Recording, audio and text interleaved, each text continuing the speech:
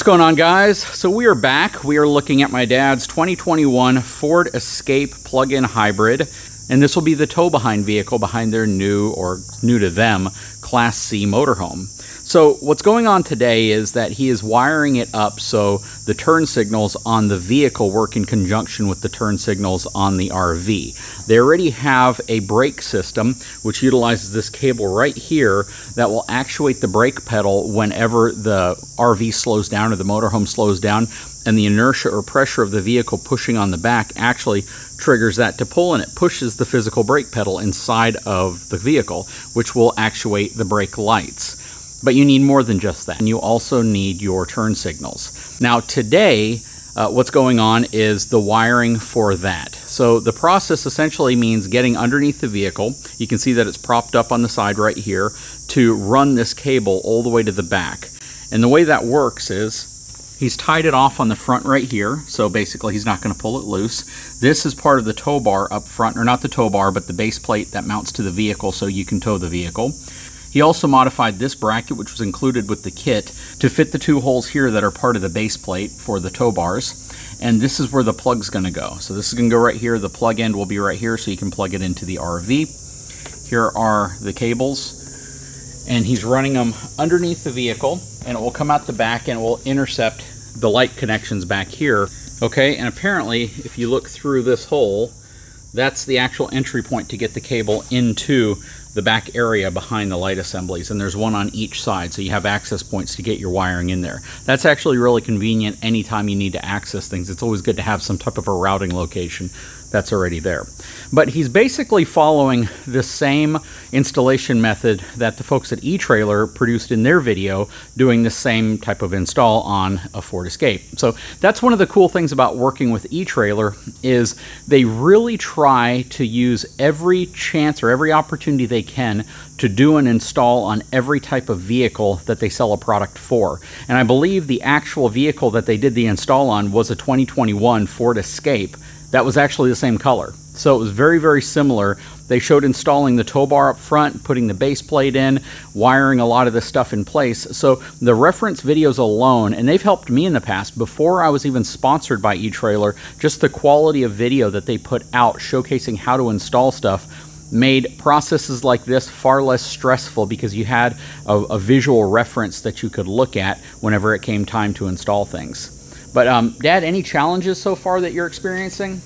No, actually it's gone a little easier than I thought this morning. The heat shields where I'm routing the wires on the bottom of the car actually are accessible pretty easily, and I've been able to fish the wire through without any real obstacles or problems, and it's going quite smoothly this morning. There's plenty of room in the heat shields. There's nothing hot down there. Staying away from any exhaust or any moving parts, of course. But I think it's going to go pretty smoothly today. So it's pretty much just being flexible enough to constantly crawl underneath your vehicle to route wires, right? Yeah, and skinny enough. Yep. And you're a young man, so that probably benefits you there as well. Now, the next question I have is kind of like the first question we asked in the last video, and that is, when it comes to difficulty, if we're going to rank this a 1 wrench to a 5 wrench in terms of difficulty, 1 being the easiest, 5 being, you know, very, very difficult, what would you rank this specific? Well, if I don't run into any further obstacles, I'd give this probably a 2. Wow. So it's really a lot easier than what we did yesterday. So the base plate on the front, you ranked a 4, and that was mainly because, here's some best practices we can follow up on that one. That was mainly because the front bumper cover was very difficult to put back on in a way that your seams right here met properly, and that it felt like it was pushed all the way back to where the grommets and screws on the bottom would go in straight, or would line up properly. So, you know, we tried several different methods. We pulled it off, we put it on, pulled it off, put it on, and then we found out that it had to go on perfectly straight. We tried starting from the top and the bottom, and it didn't work. There was something binding somewhere, and it's probably just binding against all the curves and accents on the vehicle, to where when you put it on at an angle at all, like you try to slip it on like that, it doesn't line up properly everywhere. But the minute we decided to just go straight onto it, everything kind of lined up in place and things worked out well. He had forgotten a step, and that was when he drove off. He realized his air conditioning didn't work and his lights or some other things didn't work, and that was because the wiring harness up front wasn't connected correctly, or wasn't connected at all, right? Yeah, the main wiring connector to everything that's in the front bumper cover goes through a big rectangular connector right in front of the passenger front tire, but it's also it fits into a grommet on the inside that you have to pull it loose from first, and then it's a very it's kind of a complicated affair to get the connector apart.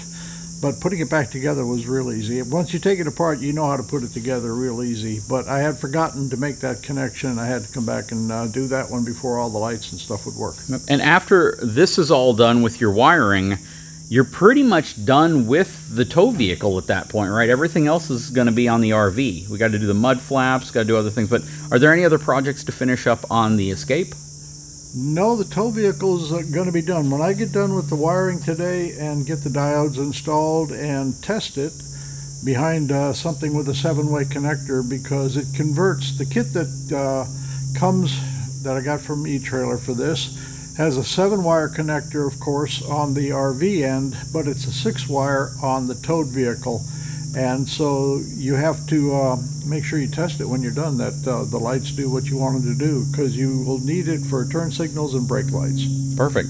Now, I want to give a big shout out to my channel sponsor, etrailer.com. They provided all of this equipment for this install. They're hooking us up to make sure that this is all done with the right stuff, and that whenever everything is said and done, it works the way it needs to work, which is really, really awesome. eTrailer carries all of these products, and they carry a lot more. Plus, I'd say the biggest value point of working with eTrailer is having them consult you when you need help, having them walk you through the process, and just the sheer amount of videos and content for instructional purposes to do this the right way the first time is priceless. It really does come in handy when you have to watch videos. And I think, I mean, honestly, before you even broke into this process and did all this, you watched some eTrailer videos. What was your take on how they performed the installs that you're doing now? Oh, they were invaluable to me. I learned so much from watching the videos that I was basically just using the instructions that came with the individual pieces to verify that I was doing it right, because I knew from watching the eTrailer videos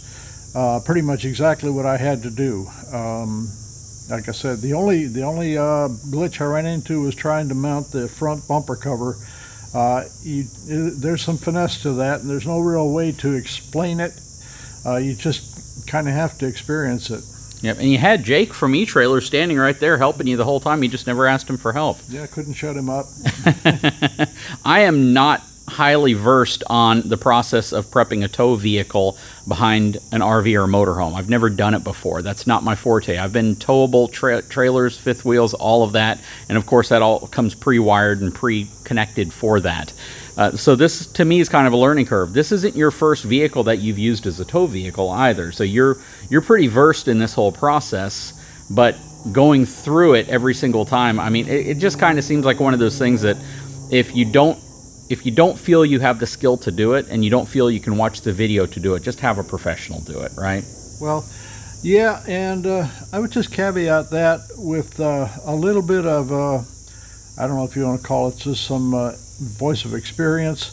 It seems like the newer the car, the more difficult it is, just simply because there's so much infrastructure built into the car for safety purposes now. Everything's a crumple zone. On the older cars, there was a lot more room for access for cabling and wires and connection points for things.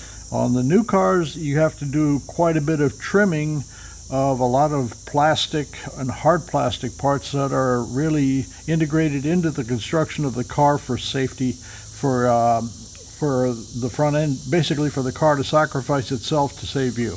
Yep. So keep in mind, my father's also a retired mechanical engineer, and he was in the Air Force for a good chunk of his life working on aircraft. So he knows a lot about working on things, taking things apart. If you don't feel that you can handle this, definitely find a shop to do it for you. It's definitely something that you don't want to get into halfway, realize that you can't do it, and your vehicle's taken apart, because that makes it more difficult if you need to try to get it to wherever you need to get it to get the work done. Okay, so we ran into kind of an interesting complication. We're back here, we have the taillights removed, and we're installing these diodes. So these are to allow the RV lights to control the brake lights and the turn signals and the running lights. Now, the challenge is that if you have a brake light or tail light on your RV that uses the same light where you turn it on and it just gets brighter whenever you have your turn signal or brake lights on, you have to run these diodes back here if you have a separate system, which means you have a brake light and you have a parking light or a turn signal that's independent. Basically, it's not the same light that just gets brighter or dimmer. And that's how it's set up on the back of the Escape. You have a separate turn signal, a separate parking light, and the parking light and the brake light are the same light, so it just gets brighter or darker, right? Yes. And because of that, we have to run these two diodes. And we installed them, we came out to test, we hit the brake to see what would happen, and the lights would flicker, and then they'd shut off. And all of a sudden, it appeared as if maybe we broke something. Maybe there was some type of a CAN bus or computer-related glitch because of resistance across the wire. That's what I originally thought, is perhaps LEDs draw such little power that part of the resistance is actually the wire itself. So if you cut into the wire, you can mess that up, because that's how parking sensors work. If you try to extend parking sensor wires, you cut into it, you've messed up the resistance of that wire. There's resistance in the wire that's factored into the sensor, and it's not going to function properly. And I thought that may have been what happened, and now we're running into a scenario where it would be very difficult to repair this without having to get a new harness. But we started messing around with it more and more and more, and we came up with the idea maybe the battery on this hybrid is actually dead or too low, and the voltage has dropped too low. And we tested it, and that's indeed what happened. The battery voltage was like to 7 volts, and it's a 12-volt starting system, even though this is a plug-in hybrid with a battery pack in it, but you still need to maintain the main battery in it at 12 volts. So we couldn't even move the vehicle because we didn't have enough power from the main system to kick in the hybrid system and allow it to work. So we have a charger up front that's on it right now, maintaining the battery and just building it back up. It probably needs to be replaced at this point, but now that we were able to get a charge on the main battery, everything's working back here normally. We have the diodes wired in properly. We're putting the second one in now. There's 2 on each side, one of them for your brake lights and the other one for your parking lights. And this is one of those things that you have to be careful whenever you are installing something in a vehicle and you run into a problem. You sometimes have to step back and look at the bigger picture. Look at what else could be impacting what you're doing, maybe not exactly what you're doing. And in our case, again, we were having some really weird light flickering. The lights would come on, then they'd shut off, and things like that taking place. Then we couldn't start the vehicle, and it was just very odd. And then we figured, you know what, let's just check the main battery. After checking the main battery, we could tell the voltage was way too low. We threw a charger on it. The minute we turned the charger on, headlights, everything came on, and we were good to go.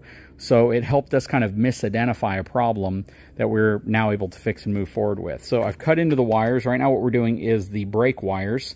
We've already done the parking lights, and this is basically your driving lights where they're always on whenever you turn them on the RV. This is going to be the brake lights now. We just have to splice into it and put the second diode in place to be able to control those. So one other thing that my dad kind of reminded me of is how the turn signal is now going to work on the Escape behind the RV versus how it would traditionally work. So traditionally, this is your turn signal light from the inside of the Escape. If we go in right now, turn the vehicle on, hit the turn signal, this is the light that would flash. It's a incandescent bulb that he swapped out with an LED bulb, but this is what would flash. But the way the system works when hooked up to the RV, it actually turns your driving light / brake light into the turn signal as well. So it's tricking the system into using this light as your turn signal as well. So that's kind of cool. This system basically gives you LED turn signals because it fools the system into using this light as not just a running light, but also as a running light, a brake light, and a turn signal. And in case you wanted to see what the plug looks like up front, looks really good, nice and clean. We have our base plate mounted, have our brake actuator right here. Everything's looking really good. This thing is ready to be flat towed. We just have to do the RV side of it now, which is really just setting it up with the receiver and then plugging the cable into the 7-way connector on the back of the motorhome. Okay, so it's working. The turn signal function is even working, and I'm assuming that the truck probably has some intelligence to figure out the different type of lighting that might be connected, because you may have a trailer that has just a regular trailer, and it may have the dual filament style where it's dimmer and then lighter versus a vehicle. So really, we're just turning the vehicle into a trailer is all we're doing. But yeah, looks like it's working. It's pretty good. So we're gonna go ahead and get everything wrapped up, cleaned up. Like I said, a couple little hiccups along the way, but it's working now, and I should be able to tow his Escape around no problem with the F450. Anyways, guys, big shout out to the folks over at eTrailer again for providing all this equipment to us to be able to install and show you how it works. Glad it went off without a hitch except for a dead battery on the Escape. Aside from that though, everything's looking really good. Guys, please leave a comment below. We would love your feedback.